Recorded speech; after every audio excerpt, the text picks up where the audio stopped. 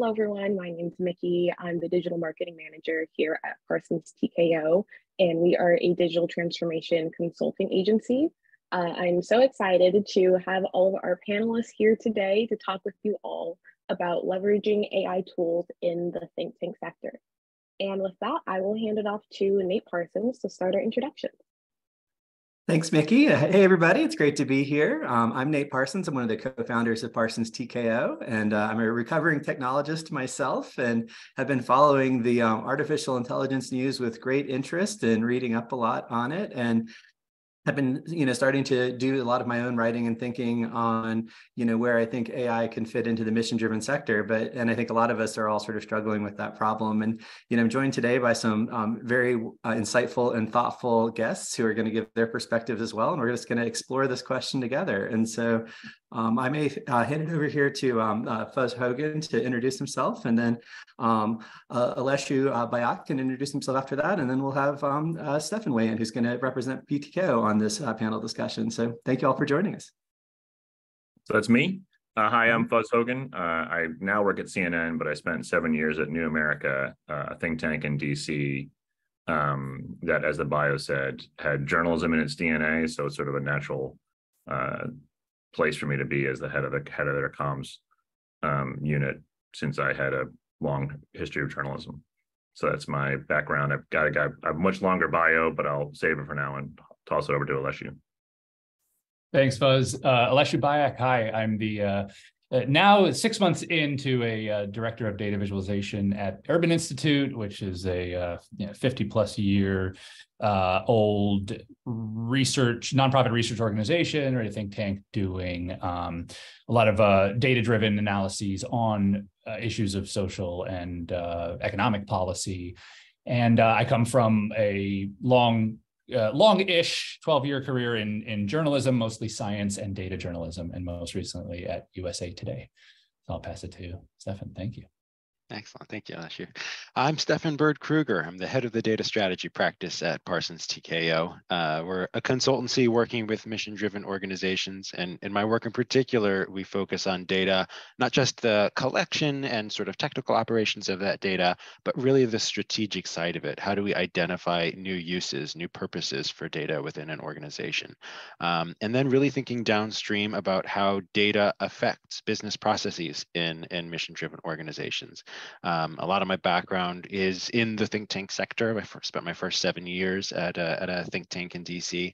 And so really have a lot of, in my heart, a lot of empathy for folks in the think tank sector, the knowledge sector, and recognizing that data is more than just the numbers. Data is also the knowledge in its many forms. Data is represented in the research that gets produced. And so thinking about artificial intelligence as a whole new way to operate on that and to use that data in workflows is tremendously exciting. So I'm really glad that we were able to get this group together for today's discussion. Thanks, Stefan. It's great to have you all here. And, we'll start off by sort of a little bit of exploration of where AI could fit into the nonprofit and mission-driven space. And, I think one of the things that, when a new technology comes out that we're all sort of wondering is like, can I use this? And if we can, what are the safe places to experiment with this while we both learn how to use this technology effectively and also manage the risk that this new technology might have in it because it's immature and it's still evolving and trying to figure that out. And so, I'd sort of open this up to all of you. I'd love to hear your thoughts on, where and how, artificial intelligence might fit, into the think tank's work or mission, in these early days, and where, you're sort of exploring that right now.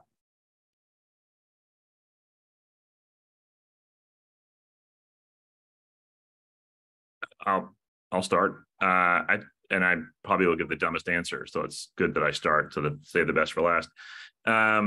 It seems like at this early stage, it would be scale or breadth and depth, but not audience facing, if that makes sense, is the sort of summation of where I would come down. In other words, you can get it to do things that a lot of people would have to do, or people in places you can't get to for safety or logistical or it's deep under, whatever.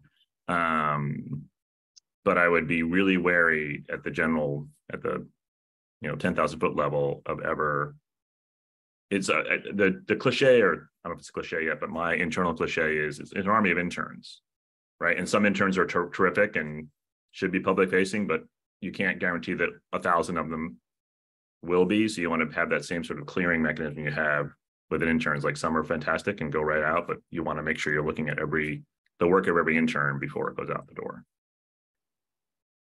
Yeah, that sounds right, and I actually like that kind of metaphor.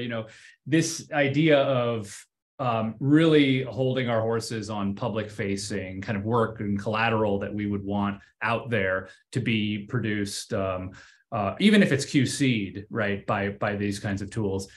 Definitely, I think a step a little too far. So to Fuzz's point, we've been looking at least internally on my team. So I run the data visualization team, for kind of internal processes. And I would imagine coming from, journalism, right, where we are, they are, embarking on experiments with not so much robo journalism, creating, 1,000 stories about the latest COVID numbers or baseball box scores, but also looking at internal workflows where we can make shortcuts, right? We can kind of extract text from PDFs or, those kinds of rote tasks. So that's where I think we can all agree. That's where a lot of the experimentation is probably headed at this first stage. Yeah, and I think for me, I think our perspective on what AI can do has been skewed a bit by, especially in the news lately, ChatGPT, the whole GPT ecosystem, these large language models, where the focus has been on look how quickly it can write all this content, and so sort of we naturally gravitate to can this do my homework for me, get the blog post written, get the social media post written. But for everything that we publish, there is so much that's happening internally. And so I think the real focus needs to be on what are those internal processes where these tools can play a role. And even, take something like ChatGPT, it's good at creating stuff, but it's also really good at just being an interrogative partner. It's good at it's as good at asking questions as it is answering those questions. And so using these tools as a way to give everyone a mentor. You can give every single person a tutor. You can give every single person, a thought partner who's available 24/7 to sort of push and pull and just new ways for us to recreate and reimagine some of our internal workflows with this new partner that we can have, that we can bring into that process and those questions. Yeah, my mind's already whirring away with thoughts on this. I guess one thing I might ask, given that sort of positioning of an army of interns and being able to like sort of reduce the labor internally, what are some of that areas of like analysis or like operational workflow that you think you could sort of set this loose on, and to Stefan, to your point, I'd be curious, do you all feel comfortable with the idea of critiquing somebody's work using AI or, offering, a counterpoint to somebody's work using AI? I mean, I think it's a really interesting example, because one of the things I've seen just in my own research with AI is that it's very good at knowing what the lay of the land is if there's a lot of published material on something. So it can surface the pro and con arguments of something that's been debated in the media. It's not so great at original critique in my experience, but it does do a good job of servicing what's out there. But I'd be curious to hear where you all think it can help, and those interns can be effective. The one thing that I don't want to keep going first, but the one thing I remember when I first arrived at the think tank where I did work was, and I think this is true of most think tanks, is the life cycle of a comms professional is shorter than the life cycle of the policy analyst, right? So it's almost like use it to know your own self, right? You can never catch up. If I arrive in year 7 of a policy program and I want to do typical comms block and tackling, hey, we said something about this 6 years ago. The policy expert is not thinking that way for various reasons, right? But you are. It's almost like, can the AI tell you about your own organization? And again, just to repeat you would then go back to the policy expert. Did we say this in 2014? Can I use this is this current, or is this still what you guys think, right? It's sort of bouncing what Stefan said. It's almost about ability to know your own work and surface that to you internally. And again, screen it internally and then push it back out. It seems like one quick opportunity for AI to help you. surface stuff internally. Yeah, I think it's a really interesting use case, particularly because it's gated, it's kind of behind that public internal firewall, right? You would be able to do some of that QCing, and I don't think of it as too different from hiring data scientists or someone to build models or tooling to kind of assist in that regard. Why should we be relying on something that is then going to be using all of that corpus that we've just fed it for whatever products are going to be built on top of it? So I think that's a discussion we need to have in the think tank space if we're going to kind of load in that data. But I agree that use case is valuable, right? We should have that databasing kind of search, surfacing, important keywords, trends, entities, et cetera.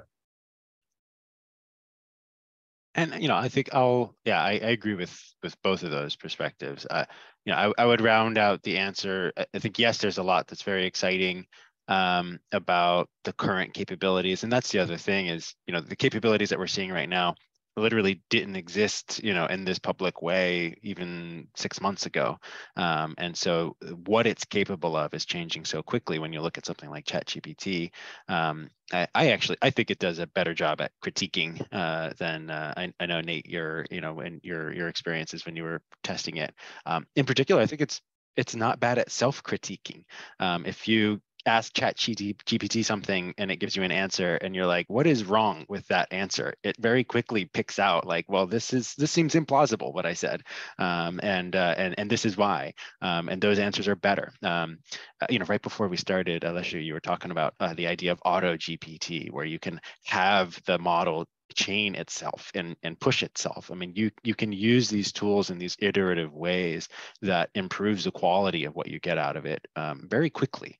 But I think I'm excited about this moment because it's getting everyone to think about AI. ChatGPT is new, but AI is not actually that new. This has been a field of research for a long time, but it has never felt accessible to us. It has never felt like something that we have either the expertise or the budget to tap into.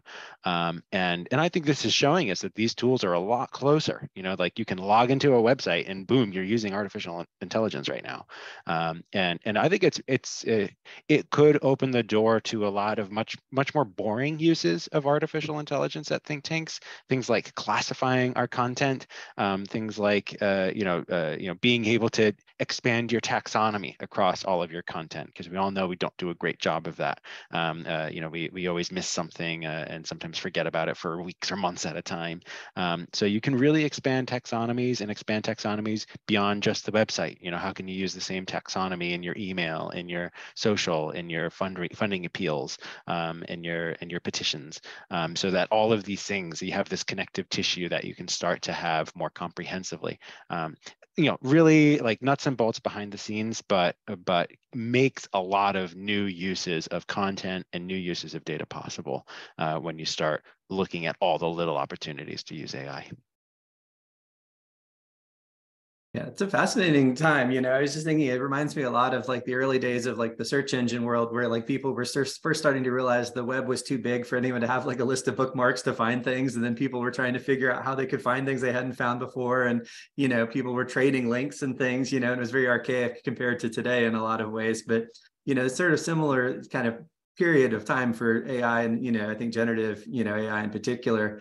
I'm curious, like with this idea of like critiquing yourself and getting to know yourself as an organization and, all those sorts of things sort of assume that the AI is very familiar with your content. And I'm really curious that, do you all have thoughts on, what is the role of think tanks as sort of, people who are funding and curating expert opinion on various topics and various issues? Like what's the sort of ethical role of helping improve, artificial intelligence systems and, giving back to the community in some respects, given that these are still owned by, large commercial entities like Google and Microsoft right now, and it's a little bit similar, I think, to like the debate over Facebook when it started to get big and a lot of nonprofits started to move their messaging groups and things onto Facebook. You're ceding a lot of control and curation to these, commercial entities who have different goals and opportunities. But the community's heavily leveraging and benefiting from these tools at the same time. So I'm just sort of curious to hear y'all's thoughts on, what is the role of the think tank in that ecosystem? Well, I'll jump in here. Maybe I'm not hyper qualified to be suggesting what that sector should be doing. But it does seem like we're at this time, right, where we're in this phase of, substantial growth. Like the velocity is insane right now, as are obviously the opportunities, and a lot of just, media coverage and excitement across the board. I think that there have been folks who have raised issues of regulation. Obviously, you can't also go a day without hearing about the need for that. Just like when we were hearing it around big tech or any of those issues. It's a little disconcerting, in my opinion, that we're not hearing more from those in the knowledge economy about the red teaming that we need to be doing. And by that, I mean, we need to be poking at these models and seeing what the bad case scenarios are, what the worst case scenario is, how things can be misinterpreted. Nothing of, say, jobs that are going to be replaced. I'm talking about literally knowledge jobs that are going to be replaced or edged out. How are we kind of ensuring that whatever our expert opinion is on a certain matter, or whatever our policy program has shown, is that not going to be completely displaced by some model relying on some data, which we have no kind of view into? And so that's where I think we need to situate folks from the academic space and the think tank space, as well as obviously the regulatory space, to be thinking about how we put up guardrails. Yeah, I think that's just to say the same thing in a different way and categorize it. Like, traditional think tank space is research. Some think tanks feel comfortable with advocacy, as you talked about, right? So that's at the highest level, that's what you want to be doing, is what's happening and what should be happening. Of course, convening is a nice think tank role, right? Just sort of bringing people together to address those kind of problems. But I think, I do think, my favorite example of, as Stefan said, AI has been around for a while, right? There's a book called Automating Equality that a New America fellow, Virginia Eubanks, wrote a while ago. There's a lot, she's not the only one. There's a lot of examples of states, turn to technology to assess and deliver welfare benefits. And I don't have to, in 2023, I don't have to sort of tell you the end of the story. Like, it didn't go well, right? And the good news, frankly, and Alessia is absolutely right, the good news is a lot easier now, with Maria Ressa and Facebook, and we're seeing all these, it's not hard to wake people up. I think 10 years ago, it was kind of hard to wake people up, like, hey, there were risks here. Like, oh, no, it's going to be great, right? So there's an advantage, at least politically, sort of, I guess, in the small P way. And with funders, you're seeing a lot more funders, I think. I haven't been in think tank space for 3 years, but I assume there's a lot more awareness, even though a lot of the funding is from tech and former tech people. That's got to be careful who you're pitching to. But I think those are all, positive tailwinds. Although a lot of those tech people are some of the most cynical and concerned about the implications of their creations. They should know. Yeah, exactly. They're very, very, I think there's a lot of awareness there. I mean, so many good things to respond to. I think that point about regulation is a good one, because I think we know that we cannot rely on that. Regulation is such a lagging indicator, and so much. I mean, the red team example is really, I mean, it's happening. It's happening in the wild. Like, so many people are actively pushing these tools to do bad things, and that's making the headlines, as much as the capabilities are. And yet we see these worst case examples, but we don't have real centers of excellence yet. Where are the groups that say, we have found the safe path? Like, we know what these guardrails are. And I would love for the think tank sector to be the place where this happens, because they have the mandate. They have the mandate to use tools, use processes to extract knowledge. You know, Nate, I think one of the places I thought you were going to go to with your question was, what do we even need think tanks anymore? If we have these models that can like do all the work, can process all the inputs, can come up with the insightful outputs, and I think, you know, he says cynically, I think that the role of the think tank is to be that place of convening. I think you said it precisely right, Fuzz, and it's a place where you can create frameworks for how policy analysis occurs. You can have these frameworks for what are the common goals that a whole bunch of thought leaders are trying to achieve in any one moment. I think it provides this really useful vehicle for making sure that we're doing safe and responsible things with our policy analysis. It's that ethical layer that we can layer on top of the ability to produce infinite insights, infinite findings. There's that level of judgment and curation that we put on top of it.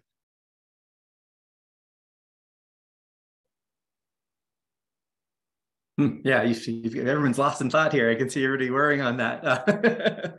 Yeah, just to follow up on that. I mean, I do think we're in an interesting time in the information economy overall. You know, there has been a lot of economic incentives over the last 10 years to move from an open and free sharing of information to these like closed gardens. And, you know, that's happened for a variety of reasons. Some people want, you know, cleaned up and curated and, you know, official sounding news.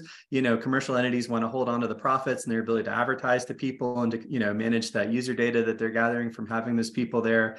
You know, and you can see that one of the challenges that, you know, ChatGPT in particular as an AI system is going to bring is this idea that you go to a place and you get an authoritative answer to a question and there's no competing other information showed to you. You know, in the current, you know, way that people often look for information, if you search in Google, you see, you know, pages of results, and sometimes you can see counterpoints within those results. And so it's not that you're seeing just one perspective at a time. But with ChatGPT, you only get one perspective in your answer. You know, you ask it a question, you get one answer back. You don't get 10 answers side by side showing different angles of things. And so I'm sort of curious to, you know, to that extent, like, you know, is AI a competitor to think tanks in terms of policy analysis and influencing people? And, you know, what is sort of the challenge between having, you know, somebody go to a think tank directly for that information versus, you know, going to one of these systems that in theory is aggregating information from all over the internet and from many think tanks, but maybe is giving a, you know, incorrect answer or an inauthentic answer or a biased answer in the worst case that's, you know, programmed by somebody behind the scenes for their own, you know, political objectives? I mean, I'm wary of speaking of CNN, but just as an example, like we're CNN and we're not YouTube, right? If you're equating a news organization with Google, that's the audience's problem, right? And so if your brand as a think tank is we're going to full analysis, screen, whatever you can, you know, cohesion around the great wild information. If you're equal to ChatGPT, then that's a problem for the think tank, but it's also a problem for the audience if they're actually not seeing a distinction, right? Again, this goes both ways. It could be the think tank problem and they're not providing qualitatively better, you know, content than a ChatGPT. If the audience is the same, then that's the problem.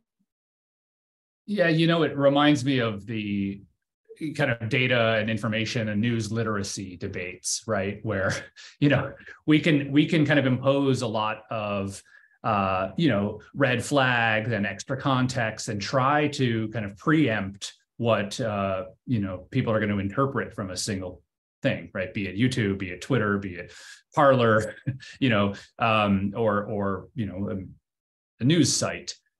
It gets back to the kind of crux of that debate, which is, well, whose responsibility is it to kind of guide and shepherd society into finding information crucial to a functioning democracy, right? So that's really harsh and a hard problem. What it reminds me of is ChatGPT is such, at least in, I think, the way most people are experiencing it, a very kind of linear or like, you know, kind of two-step, or I'm not kind of explaining right, but you're basically just inputting and outputting. That's not how knowledge is created. That's not how science works. That's not how the UX should be set up. So how do we try to do what think tanks are great at, what news organizations are, hopefully great at, which is providing nuance, which is shedding light on not just the black and the white, but the gray in the middle. And I think that we're seeing from a lot of the outputs that a definitive answer is oversimplifying. I mean, yeah, so well said, Alessio. And knowledge itself does not have inherent value. Like, knowledge is valuable in its application. Knowledge is valuable when we use it for a purpose. And so I think when you're looking at think tanks, you have to look at the whole apparatus of a think tank. Like, a think tank it's not just the scholars, churning out PDFs. There's been lots of studies on this, the value of a PDF by itself. But I think in this era where knowledge becomes cheaper, let's just call it that, the value of a think tank is in the GR team. The value of the think tank is in the combination of the government relations and the comms function, and the convening and the events function. It's in the fact that we can use this knowledge with a purpose, and we can use this knowledge as a part of a community, with a real focus towards some sort of societal impact. So I think it's everything that's downstream of that knowledge, in addition to the ability to produce and curate that knowledge in the first place. This doesn't dismiss the value of that research. That is the foundation of all the other work. But yeah, I think it is really important that we look at the entire integrated apparatus of a think tank, as what retains value in this increasingly competitive knowledge landscape. Yeah, I mean, it's just challenging. I think when these technologies come in, they're very disruptive, and I think there is often a push and pull between like good actors and bad actors in terms of how they're used. And, I mean, just even how they end up sort of settling into the marketplace, I think, requires a lot of active, stewardship for it to be in a good place. Maybe along those lines, I'm really curious, like, if you were to sort of fight fire with fire, like, what can AI enable think tanks to do differently, or allow them different sorts of engagement with users that they might not be getting today? One of the simple ones I think about is that, we do a lot of interviews with people, and we'll often use AI to summarize some of the key points or tell us where the points of conflict were within a conversation, and it does a very good job of saying, hey, in this information, I can summarize and find some things that are interesting to you. And it's not a guarantee that it gets everything, but it's dramatically cut down on the labor and our ability to, use those conversational tidbits more effectively and usefully in our own work. And so I'm sort of curious, as you all think about using AI internally, what are some of the ways you might want to, give audiences new experiences that aren't possible today, either through labor constraints or, like physical construction constraints or anything else that you could see it really benefiting from? Because I do think it's one of those things where, if it's one-sided, it won't turn out the way anybody wants, Well, it seems we need to use it as a force multiplier, right? So in various kinds of applications, right, from research design and kind of assisting in data collection, data analysis. Stefan mentioned earlier classifiers, right? We could be kind of using them to augment the kind of expert skills that we have, right, in our fellows and in our analysts, right, who are, say, coding massive data sets along categories, right? Oh, that's suddenly a multi-class classifier. Could we feed this to AI? We've already been, people have already been experimenting with that before ChatGPT was released. And I also think of things like, real worst case scenarios where you have a whole spider of tens of thousands of phishing emails being sent out, a minute, right, to be sent. Okay, so how do we use that kind of, or imagine that kind of system being applied to how we gather knowledge around a specific research question, right? Could we use this to, instead of other systems that are a lot slower than that? And so that would be a kind of a positive spin on that kind of capability. Yeah, I think I'm building off that, but to say that the other, like, can it go another challenge for a comms person is, especially at a place like I work where there are new programs a lot, is I didn't know the audience that this person was trying to reach, or they didn't know the audience they were trying to reach. They had somebody. So can an AI go hear what that audience is talking about, right? In a way that is either I'm uncapable, or it's a time saver, or just and understand the audience's needs, an audience I otherwise wouldn't be able to reach or hadn't reached before, I have no history with.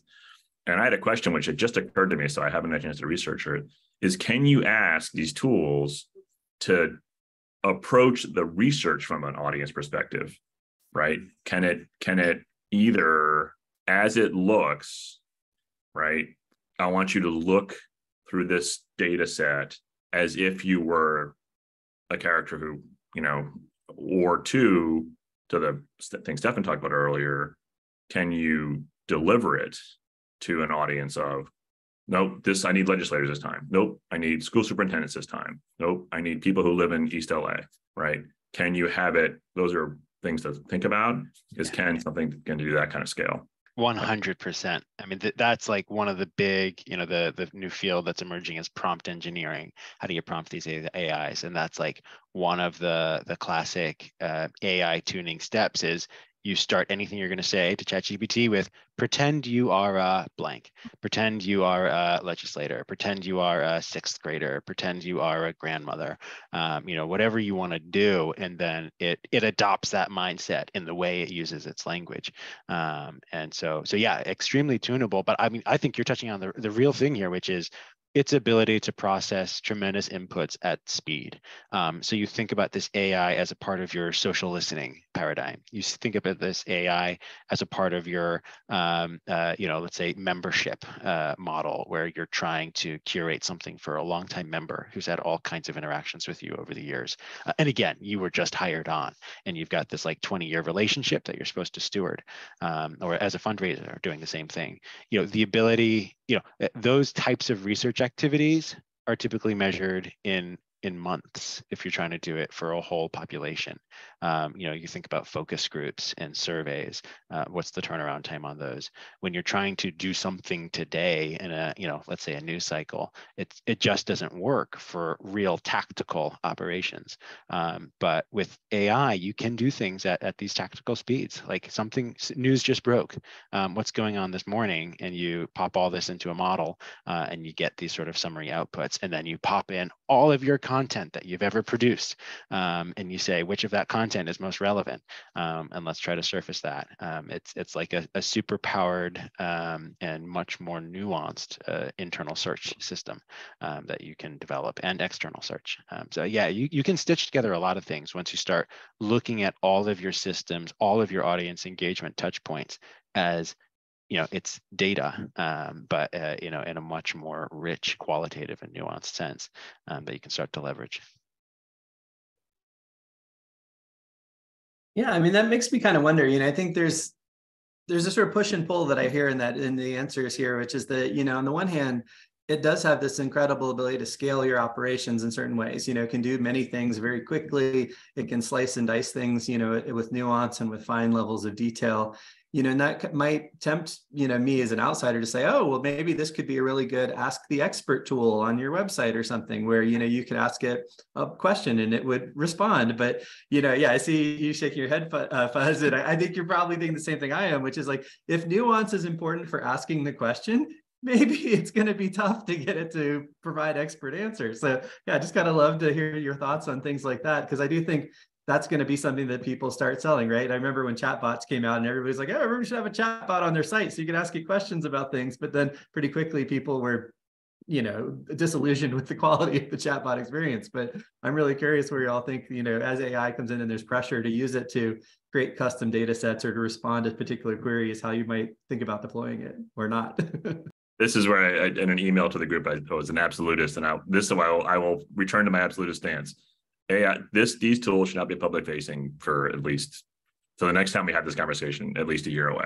I would not, just way too risky for the organization if you're promising the world that you are telling the truth and you're never wrong, don't hand over that brand to a robot. And if you're telling the world that a robot can do our job, what are you saying about yourself?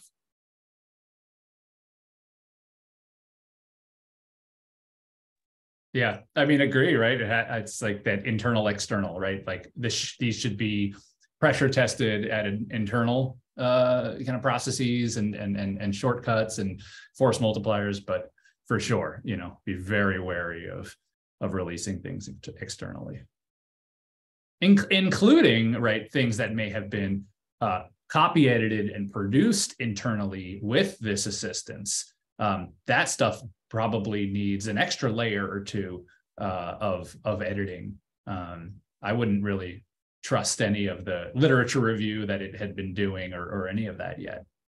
And the other thing is, just to be the journalist out here, and so I'm sure it says the same thing, Alessia, that at some point you have to, if these two things are so related, you have to be transparent about if these tools were involved, right? Yeah.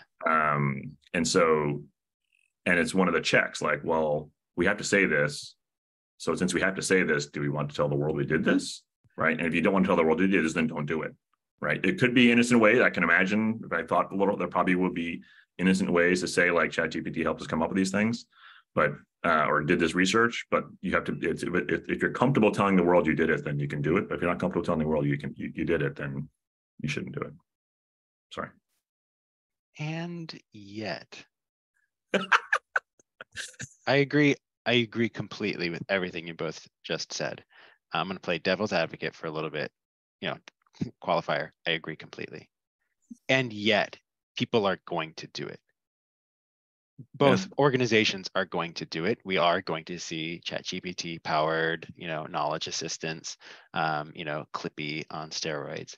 But I think beyond that, the audiences we are trying to influence are already doing this. They are already using ChatGPT as an alternative to finding the resources that we produce as a sector.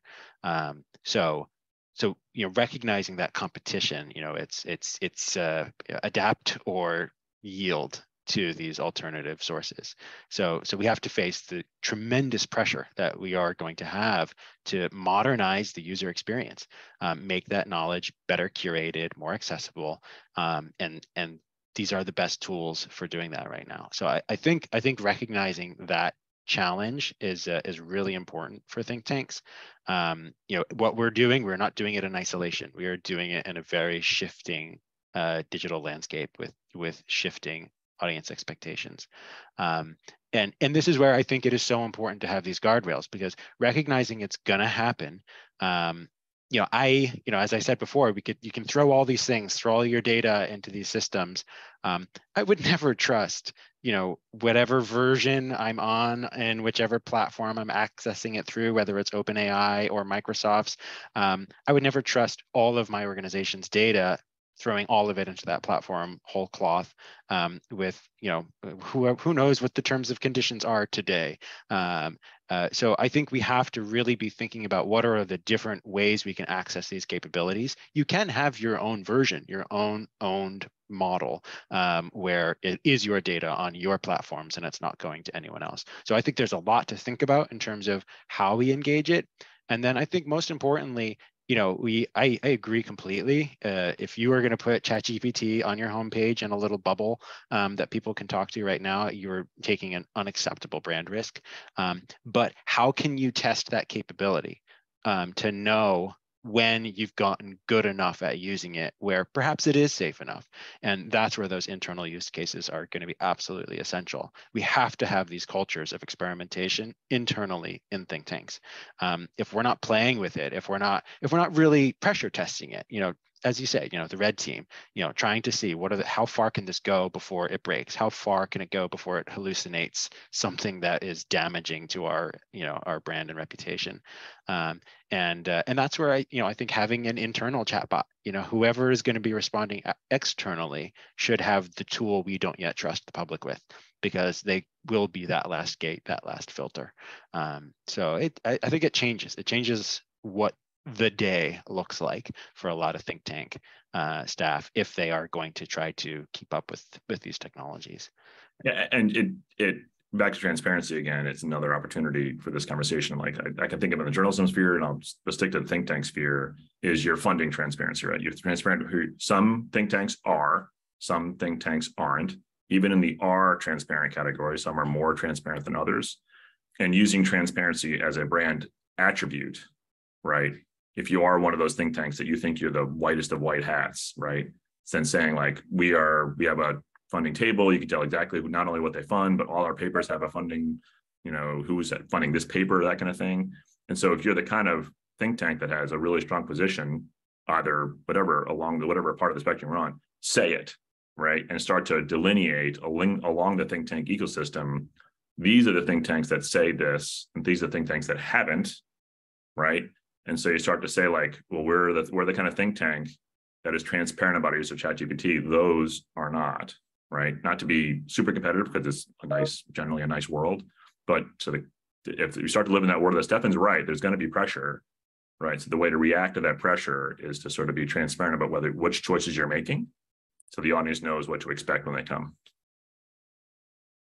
And they can see, therefore, the ones that aren't transparent, whether that they trust them or not anyway, that's their choice as an audience member.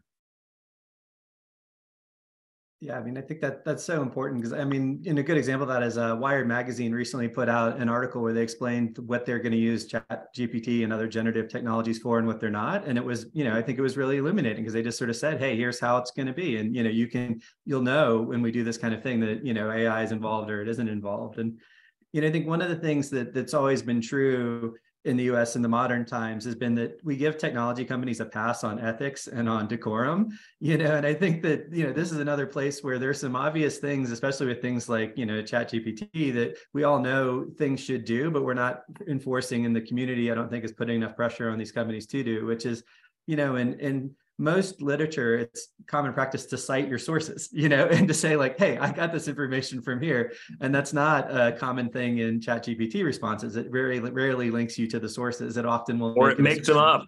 That's the right. terrible Yeah, it makes them up. It yeah. sort of said, this guy did this thing, and here's a footnote. It's like an invalid footnote. Exactly. Yeah. And in science, things change, and in policy, things change. And ChatGPT rarely puts the date of where it got a position from, too. So it might be something that was, the 1970s position instead of the 2023 position on a policy issue or something like that. And so I do think part of it, is being really public too about the things that we expect and want these technologies to do, and to like put pressure on how they're actually designed and developed. Because I think like one of the things that's happened with Facebook and other things is they kind of started out feeling innocuous to society, and then they became so large, but they were entrenched with a lot of the ethics and rules and ideas that they were going to, expand into from the early days. And I do think there's an opportunity here for think tanks to put a lot of pressure on these companies publicly to like say, hey, here's how these answers should actually be structured even, and here's what an ethical response looks like. And I think that's something that if it doesn't happen, it won't happen. It'll continue to be the way it is now, where it tries to get away with as little as possible, because I think that'll be cheaper and easier for everybody. Yeah, we're making great progress. We've got some really good questions in the Q&A, so I might throw a few of those out there for the team.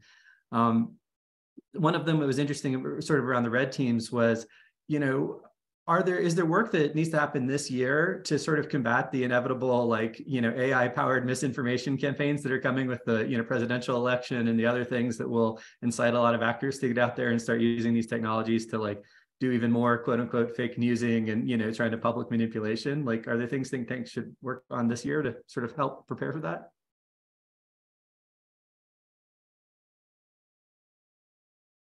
I mean, I have an answer, but it's actually based in work that I know LSU has done. I think there is a media monitoring and social media monitoring function in terms of active, we are doing active combat with misinformation. And the think tank sector is a big part of that. There are, of course, think tanks that specialize in this, but given that this misinformation is going to happen across all issues, it's going to happen across all subject areas, it's going to just accelerate a lot of the combating myths and misinformation that has been happening.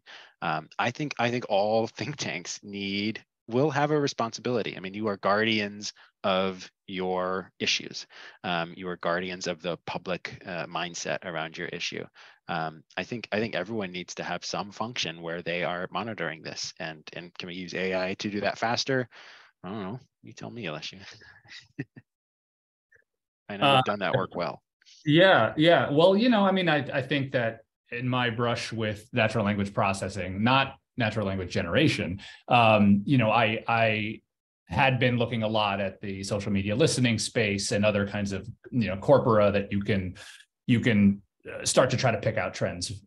It's easier when you know what you're looking for. Obviously, it's much harder when you're saying, "Give me something that kind of sounds like this."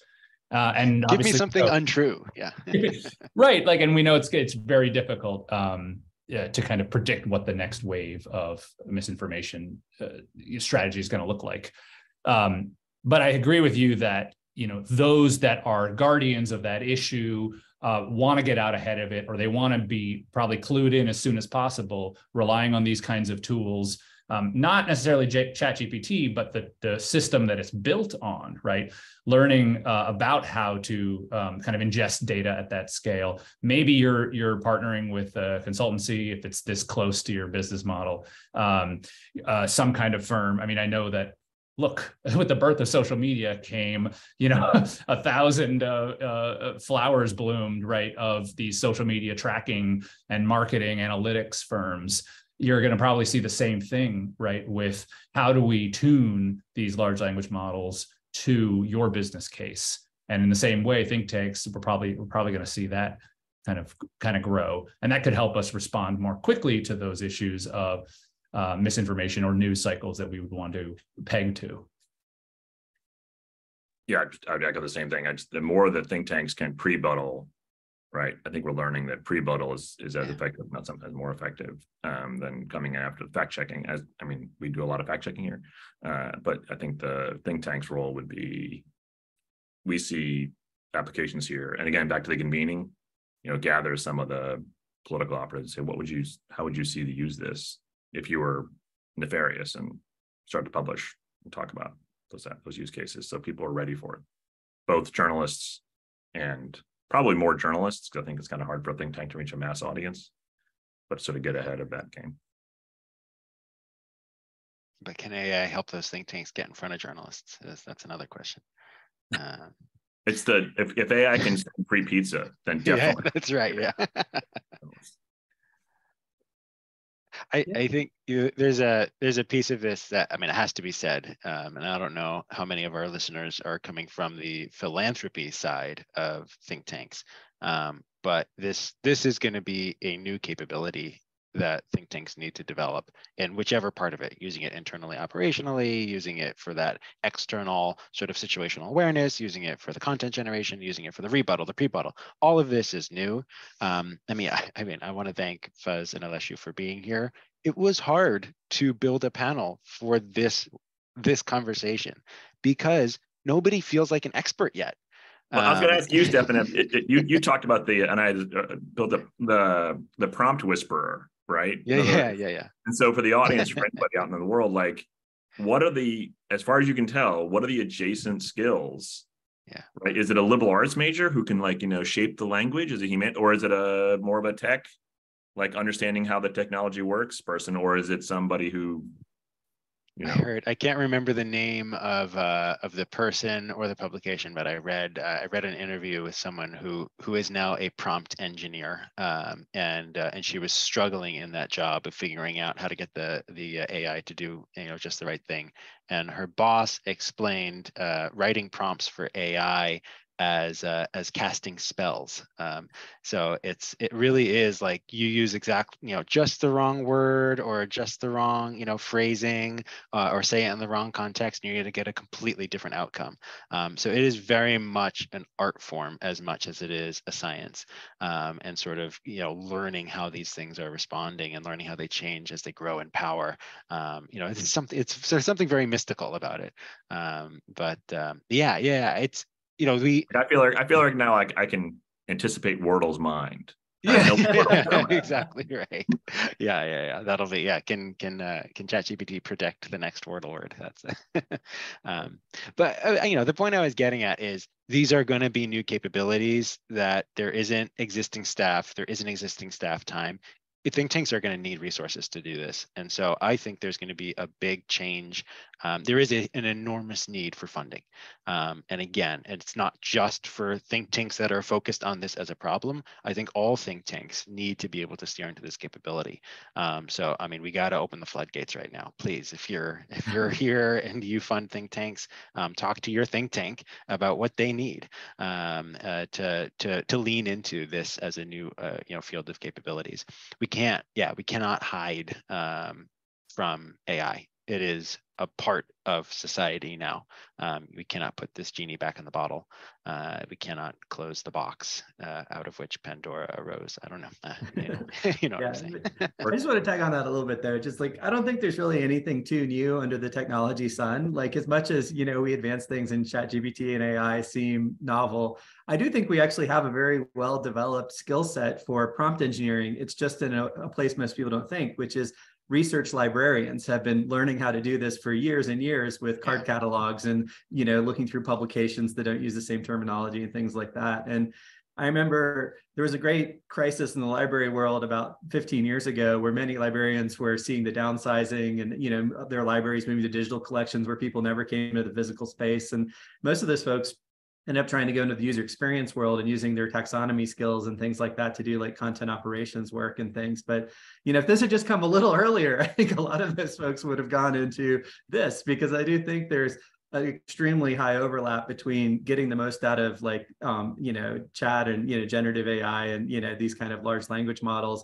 and research librarian skill sets, and I think that that's one of the things that's, I think hopeful about, these things, is that we actually do have people who could help us use them better. Just like a lot of disruptive technologies, they're going to move industries and we're going to have to rethink and reclassify and be open to their expertise in a new place, but I do think those folks are out there, and I just don't think they're often hired by the organizations that are facing these challenges. And I think that's one of the big, societal upheaval moments here.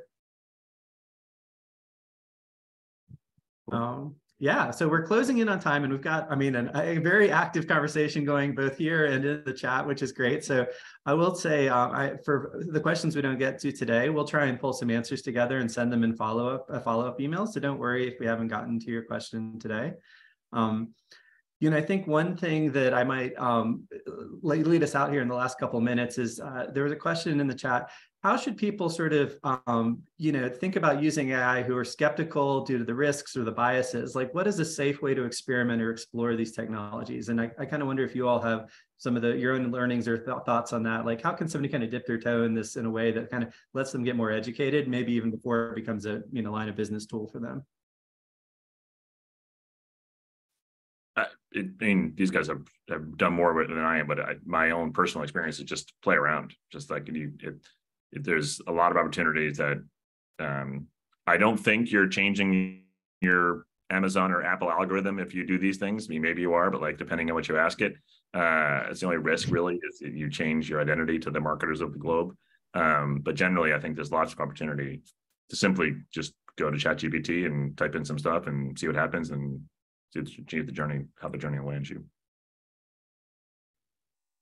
Yeah, I think the question was, how do you pitch using AI to folks who are skeptical? I don't know if you're trying to pitch people internally because you want them to just get started and get using it, or if this is about pitching your funder.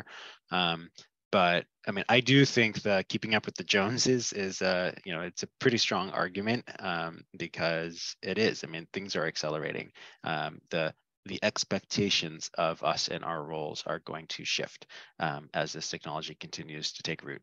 And so I think that's a piece of it. I think, if it's just will something bad happen if I use it? It is important to remember it is still in a box. These tools, by itself, it is not integrated to all kinds of things that are gonna, delete your database and do other, dangerous, scary things. So it's in a bit of a sandbox still. And I think it's just important to make the promise that we will try to use it responsibly, that we have spent time thinking about this. We have spent time thinking about the risks of just copy pasting. We have spent time thinking about the risks risks of doing anything that's public facing and promising that we will only use it internally. Really, I think writing down the rules of the road for how you intend to use it and how you want people to use it, so that you can just directly address those risks and point out where you're avoiding them and the way that you're going to use it. I think that's a really important thing. I think coming at ChatGPT with a purpose, this is how I hope it can help us, and this is why I think this way that we're going to use it will be relatively safe.